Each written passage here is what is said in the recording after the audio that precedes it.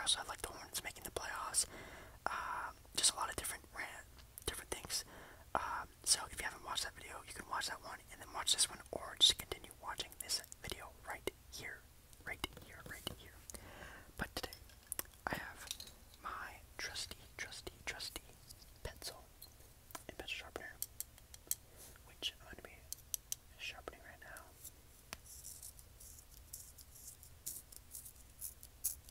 But to make sure you don't make it too sharp. There we go.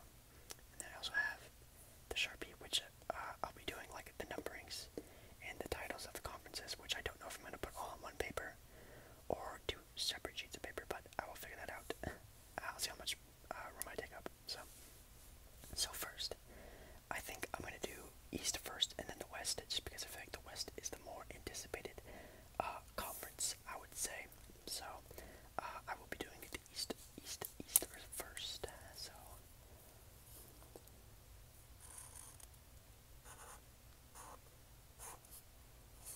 I'm hoping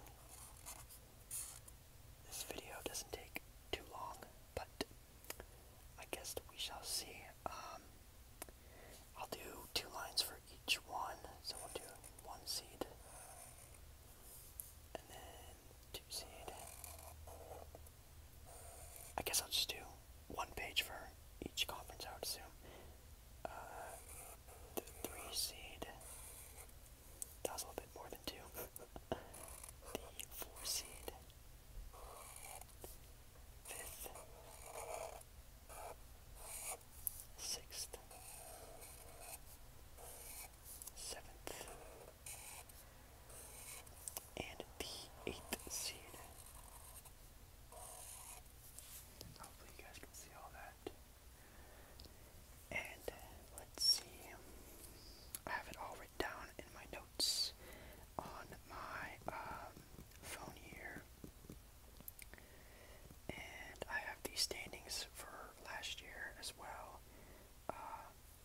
So I can see what standings there are for last year. So last year, I'll put it up on the screen as well, but Milwaukee was the 1st seed, then Toronto, then Philadelphia, then Boston, then Indiana, then Brooklyn Nets, then the Orlando Magic, and then the Detroit Pistons were the 8th seed.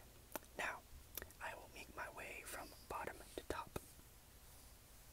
And as the 8th seed, I have a surprise team making their first playoff appearance.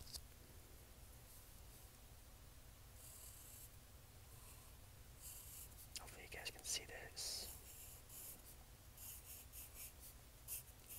I have the Jan Gunnin Atlanta Hawks. Trae Young, I feel like he's gonna have another really good, decent season.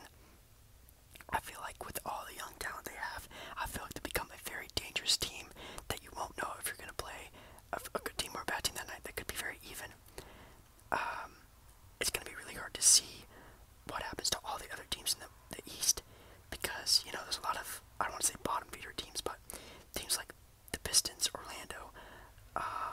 You don't know what the Raptors are gonna happen, or the Hornets or anything like that. So these teams are very hard to rank around in this area, but I feel like the Hawks somehow are gonna make the playoffs. They're gonna make the jump. I feel like they're gonna really push on developing their young players and play them a lot. So players like Trae Young, John Collins, they're not going to be trying to take no more. They have a good core right now, and they're going to try to win as much and develop those players as much as possible. So that's kind of the theory I'm going off of. Next,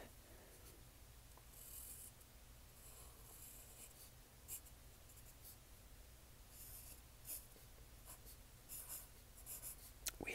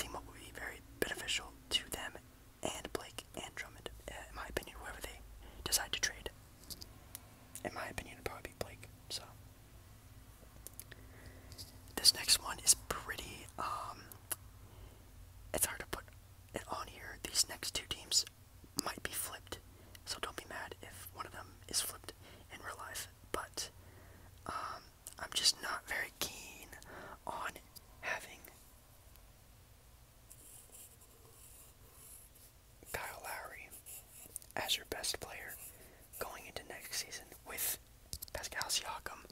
Hopefully makes another big jump next season. I mean, they replaced Kawhi with, Stanley Johnson, I think, or Rondé Hollis-Jefferson. Sure, they still have Serge Ibaka, and they have Marc Gasol. It's hard to put them any higher than this, but, I mean, sure, they could be the 5th seed.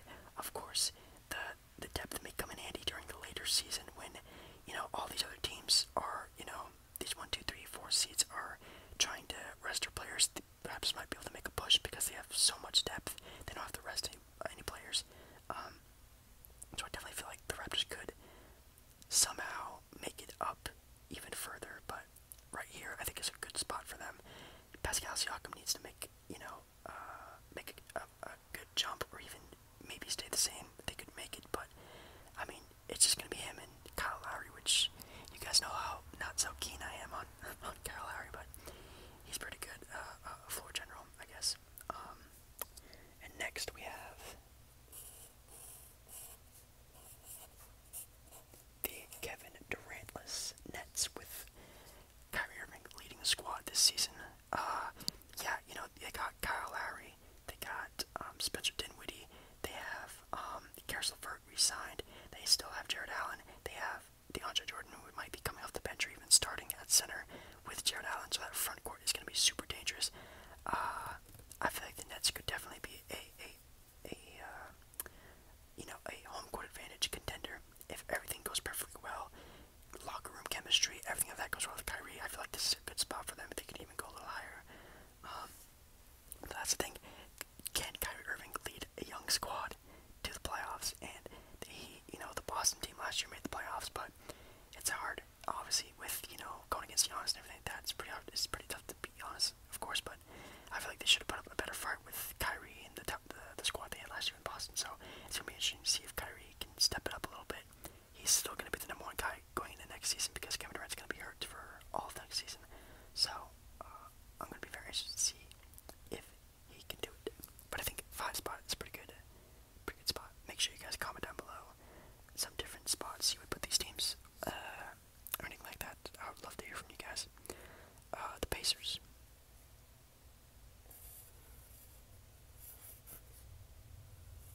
I think let's see. The Indiana Pacers. It's basically the same team, just without Malcolm Brogdon. So that's, of course, that's a bit. No, that's the Bucks. Yeah, they have Malcolm Brogdon now. Excuse me. Yeah, they have the Malcolm Brogdon now, which is a great key position at point guard that they definitely needed. So they have Brogdon at the 1.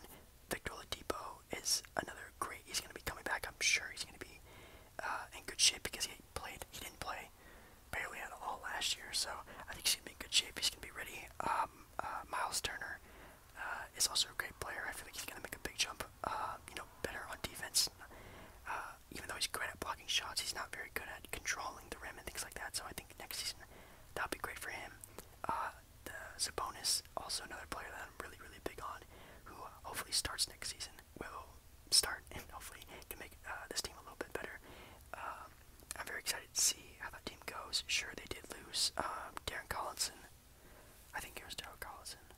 Their point guard, because he retired prematurely, which is totally fine, but it's going to be interesting to see how that team plays out. This is definitely a team that could fall if things go bad, but I feel like as of right now, going to next season, I feel like 4 is a pretty good spot for either of these 3 teams. These 3 teams could definitely be fighting for position in my opinion. But number 3.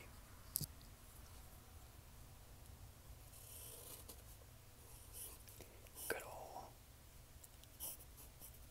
Boston Celtics. Now these Celtics don't have Kyrie Irving anymore, but they do have Kemba Walker, who may be, people say the poor man's Kyrie Irving, but I think he's going to be perfect for that team. He's going to be just fine. He's still going to average around 25 points per game in my opinion. I think it definitely comes down to more of the defense going into next season because you lost Al Horford, who is just a big body down there. He's a good defensive anchor. He plays the game very smart, so it's going to be interesting to see how that team does without having that defensive guy down in center. Wow, now that you have Enes Kanter, who is a good defensive mind of Al Horford, but I think Kanter will put up good numbers. I think Jason Tatum hopefully, puts on a little bit more weight, gets better basketball IQ, because last season in the playoffs, man, that he froze up, and it was pretty sad to watch, but I feel like next season will be great for him as a learning experience to be, now the top guy. I think he's definitely going to be the go-to more than Kemba. I think Kemba will just be, be like a safety, he'd be there just in case Jason Tatum doesn't, blow up on games and stuff like that, doesn't do really good offensively. And then Gordon Hayward, of course, is could be hopefully more healthy than he was last season, so hopefully he makes another good jump in his injury, and I feel like the Celtics will still be fine. They'll still be a Eastern Conference Finals contender, but going past that, I have no idea. Next we have number two.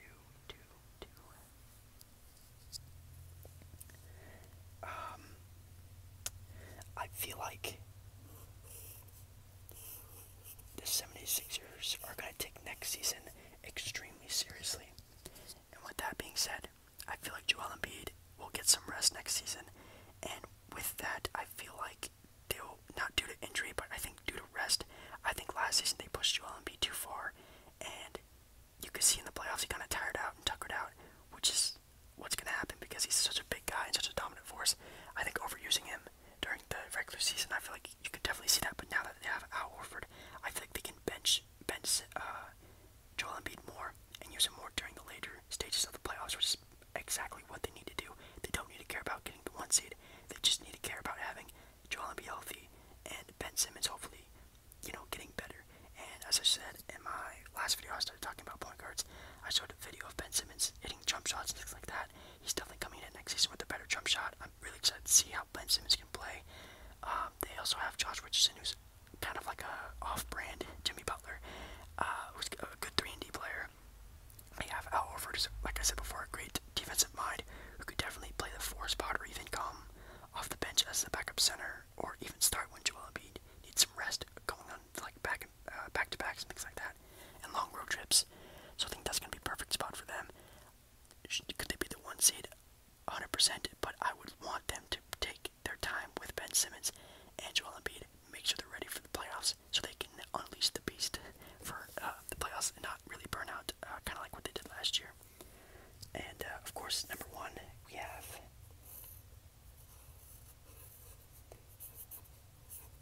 the Bucks. I have a feeling that the Bucks are going to go all out this season again. I feel like Giannis is going to not take any days off. I feel like the team's going to try super hard to be the best they can be. Now, would that be their downfall in the playoffs? We shall see. But in my opinion, I feel like Giannis is going to go for that MVP again. He seems like he really wants it. He just came from the FIBA World Cup, or the whatever that just happened when USA lost. So he's definitely looked like he's game ready. He's going through a lot of training and things like that. So I think like he's going to be in his stride. But I feel like that might hurt them in the playoffs if they try too hard to push Giannis past what he can be. It could lead to injury. Let's knock on wood real quick that he doesn't get injured. They might push him too hard, which hopefully they don't. Hopefully they take good care of him and the team and everything like that. They did lose Malcolm Brogdon, so these two teams could definitely flip. So I definitely see that happening, but I feel like going into next season, I feel like this is a pretty good little squad here of the top 8 teams. I think that are going to go in at the end of the 2020 season. But obviously, notable teams, Orlando Magic. I feel like the Vucevic and Aaron Gordon team it's at its peak, it's at its prime. Now, last season, obviously, during the playoffs, they beat Toronto 1 game. The first game, that was a crazy game. That'll never happen again. So I feel like the Magic really need to take a look at themselves and think of, trade bait with Aaron Gordon, trade bait Vucevic. They need to switch it up. They need a big powerhouse guy down there in Orlando, which they haven't had since Dwight Howard, which was like 10 years ago. So I feel like they either need to blow that team up or somehow get better somehow with the trade draft picks or things like that. They do have Markelle Fultz, who I hear is doing a lot better shooting wise. So I mean, Markelle, Aaron Gordon, Vucevic, who knows what could happen with that team, but I feel like this is definitely a team that down here could make it. any other teams? I mean, the Hornets obviously don't really have a chance anymore. The Wizards, it kind of depends on John Wall's health and Bradley Beal, but I feel like if they could do a rickety start, I feel like they could trade one of them if John Wall comes in and is the same, or if John Wall comes in and Bradley Beal gets all mad and wants to be asked for a trade. That could definitely happen, but I feel like that team isn't a full team. It's just basically John Wall and Bradley Beal. So that's my opinion on that. The Knicks. I mean, RJ Barrett's gonna be good. That Knicks team's gonna be pretty interesting to watch, but don't really see them making the playoffs. But I feel like this is a pretty solid squad for the playoffs. Obviously, with Orlando could definitely slip into that 8th spot, but I'm gonna take a pretty risky chance here and say the Hawks are gonna make the playoffs. Alrighty. Now we are on to the Western Conference. So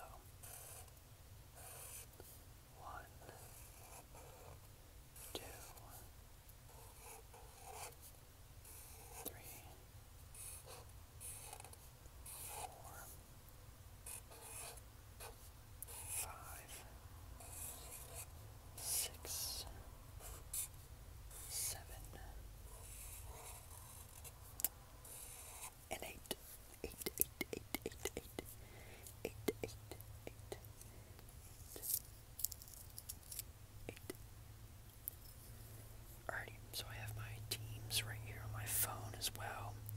For last year's standings in the West, it was 1, the Golden State Warriors, 2, the Denver Nuggets, 3, the Portland Trailblazers, 4, the Houston Rockets, 5, the Utah Jazz, 6, the Oklahoma City Thunder, 7, the San Antonio Spurs, and 8, the Los Angeles Clippers, with the Kings and the Lakers right below them. So, as the 8th seed, I have a team who again is looking for some glory with a young team. And I feel like Luka and Kristaps Porzingis teaming up together might push them to that.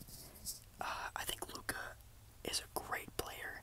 I think before that team started to tank, when they were trying to make the playoffs, they were almost there, the 8th, 9th seed, through almost the entire season until obviously they started tanking, and I think they were like the 14th rankings in the West. But I think when that team was really trying, that team was pretty good, and I feel like now with having Kristaps there, I feel like it's a great key to that team.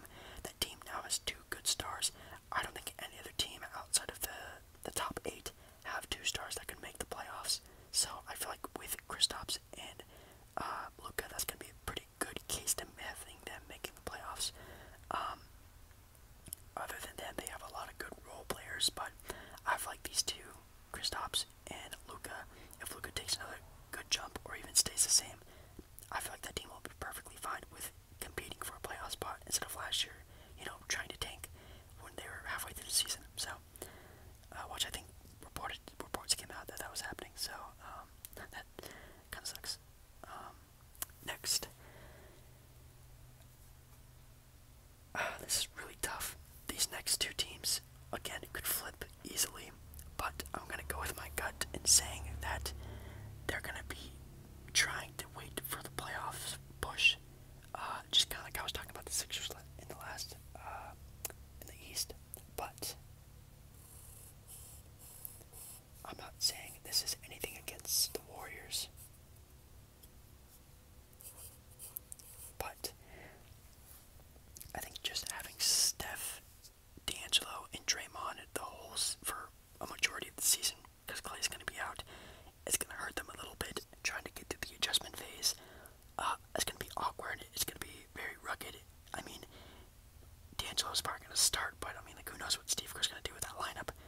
They do have Willie Cauley-Stein, who's a good big center, who's a pretty good defensive center, but I feel like until Clay comes back, that team's going to be very rickety and all over the place. But when Clay comes back, and it's, Steph and Clay and Draymond, they're doing all their old stuff, you plug in D'Angelo, and hopefully he's a good, locker room guy.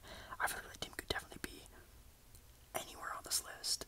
Honestly, I don't see them missing the playoffs, obviously, but I feel like in the playoffs, that team's going to be super dangerous. So I think they might even let, Steph take some games off, or Clay takes some games off, or Draymond, and blah blah blah. And I feel like the team's really gonna be looking towards the playoffs more than just the regular season, their standings. Because anywhere you get ranked in the standings, it's gonna be a tough matchup, so they're not gonna really care. Sure, they're gonna try obviously, but I feel like in the playoffs that's a dangerous team to face, and I think they know that, and I think they might. No, I don't want to say not try, but they're gonna be maybe off the gas pedal a lot and wait till the playoffs, in my opinion. But I feel like they definitely could flip flop with the Blazers. Now, Blazers, I feel like still aren't there yet. Sure, the depth on this team is amazing. They have Hassan and Rodney Hood and Kent Bazemore, Mario Rosario. I think is a good key to the team. But again, we still don't have a four. Zach Collins is going to play our power forward spot, but he's been playing center for most of his career. I don't think playing with two 7-footers can win now in today's NBA. It's very scary to think that we don't have a power forward, but if the Blazers trade Hassan Whiteside for Kevin Love, which could definitely happen, or even for Blake Griffin, I feel like having a third star like that would be perfect for this team, and I could rank them even higher. But I think playing it safe with the Blazers, I feel like this is a good spot. They could even fall even lower to the Warriors. I think it just comes to, obviously Dame and CJ, they're going to do awesome. Yusuf Nurkic is going to come back halfway through the season. I'm pretty nervous about how well he's going to look. If they're going to rush him back, who knows? I've seen some pictures of him, and he looks good. Like the scar doesn't look bad, his leg doesn't look bad at all. Like the muscle, the leg doesn't look less muscular or less fatty. It looks totally fine. But I don't see this team being a super title contender. But of course, like any one of these teams could win the playoffs 1 through 7.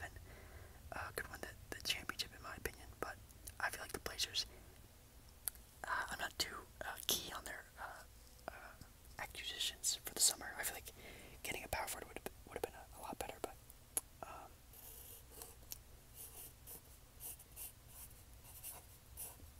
much like the other teams, I feel like the Lakers are going to be looking for the playoffs as well. They're going to be resting LeBron. They're going to be, it's not as deep as a team, so I think they might lose a lot of games. They don't have DeMarcus Cousins anymore. We still have to see how that team fits together. They lost.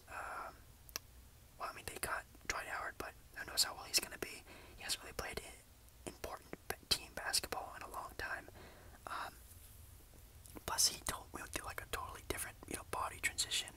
He looks super less muscular, but more muscular at the same time, if you know what I mean. It's less fatty, but more like strength, I guess, maybe. I don't know. I'm very interested to see how this team does, but again, they're obviously going to press LeBron a lot.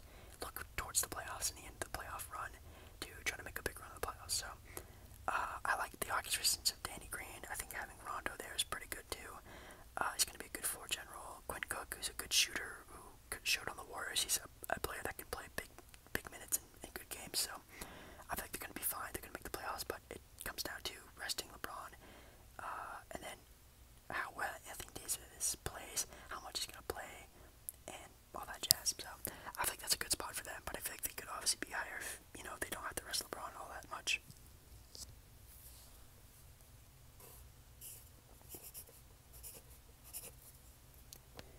Now the Jazz are going to be showing how much they are contenders this season. I feel like they're going to try as hard as they can to try to prove a point, and I feel like that might hurt them in the playoffs, but they have Mike Conley. Donovan Mitchell is another year, and hopefully he's a lot smarter this season than he was last season. They have Bogdanovich, which is a great acquisition for them. They were so lucky. I think they have Emmanuel Mudiay coming off the bench as well. They have such a good team, and they also have Rudy Gobert still, which is just totally insane. And also having Joe Ingles as well, playing the 4 spot or wherever they put Bogdanovich. So the team is definitely still very good. And this adding all the players they have, I can see them definitely going far in the East. In the West, and like I said, and these top 7 teams in the West could definitely make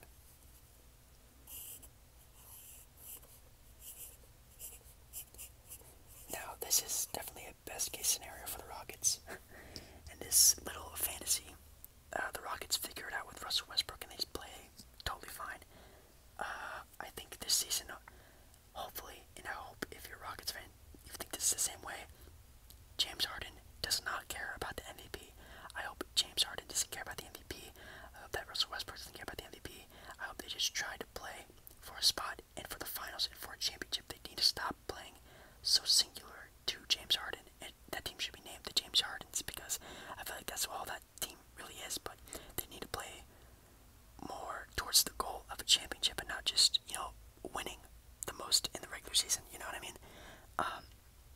So I feel like if that happens, the Rockets will be totally fine. They still have a good team. It's definitely not as deep, but it still be a capable team. They have them, Capella. They still have Austin Rivers. They have good, capable players. It just comes down to, how well Russell and the team mesh together. Also with James Harden, and I'm thinking it will. I feel like James Harden and Russell Westbrook are going to be fine.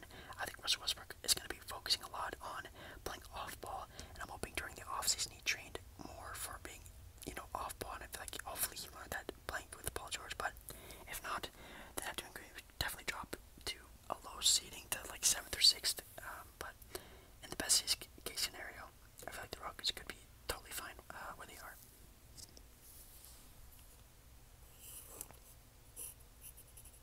This is a big surprise as well, but like for a lot of these teams, I'm thinking that they're going to be resting a lot of their star players for the playoffs because any one of these teams can make it to the finals if everything goes right for them. So I feel like with having Kawhi and Paul George playing the same position, I feel like you can take either one of them out and play the other one in if they don't play them both at the same time.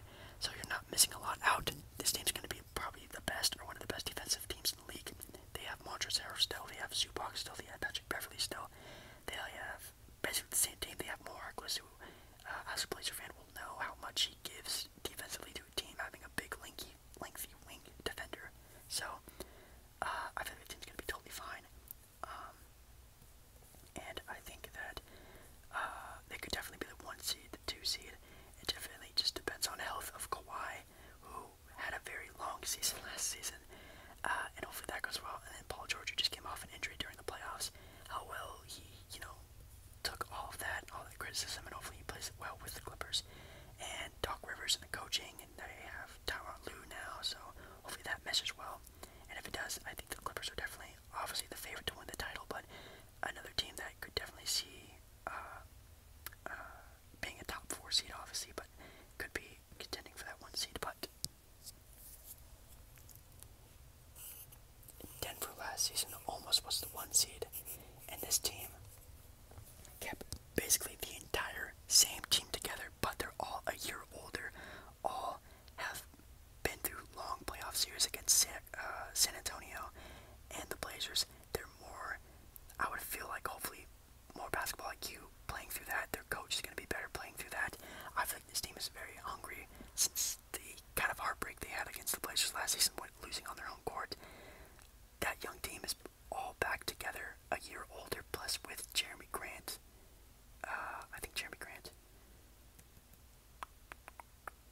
whoever that power forward was for the Thunder, they got him for cheap. They got him for basically nothing. He was another good defender who could play the 3 or the 4 or can guard multiple positions. I feel like this team is still going to be perfectly fine, and they're going to be, obviously, in Denver, high altitude. They're going to be running and gunning like they did last year, and I feel like now that the Warriors lost Kevin Durant, I feel like Denver is definitely going to be the team in the regular season. In the regular season, who's going to do the best. But I feel like that team's going to lose to star power. I love Jokic. Nikola Jokic is an awesome center. Jamal Murray is going to be the next Steph Curry. He's such a good player. Just needs to get more better, I guess, basketball IQ wise and assisting and leading a team at the point guard position. And then they also have Gary Harris is a good player. They have Torrey Craig, I think his name is, a good wing defender. So they have pieces there. I just, star power wise, I feel like just having one great player and a bunch of good players. Jamal Murray's all-star caliber player. I think they're not there yet, so I think in the regular season they're going to do amazing. Playoff start, I feel like they're going to lose to the star powers of, Kawhi, Paul George, Russell Westbrook and James Harden, Mike Conley, Donovan Mitchell, Rudy Gobert, LeBron AD, I guess Damian and CJ. CJ's definitely kind of on the same level as Jamal Murray, but I'd probably rather take CJ McCollum in my own opinion. So, again, I could definitely see any of these teams could be flip-flopped anywhere around. I could see the Blazers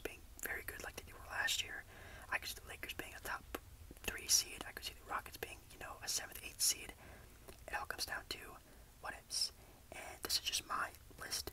Please be respectful of my choices like I would to you. Let me know down in the comments down below how you would feel about all these teams. Obviously, San Antonio could definitely make a playoff spot, but I don't think having an old, aging LaMarcus Aldridge with DeMar DeRozan is that great of a team. And I feel like Greg Popovich is kind of losing his touch, as you can see from the FIBA World Cup, that they didn't do so hot with Greg Popovich. So I have a feeling they're gonna miss the playoffs, and they might even pull that team up.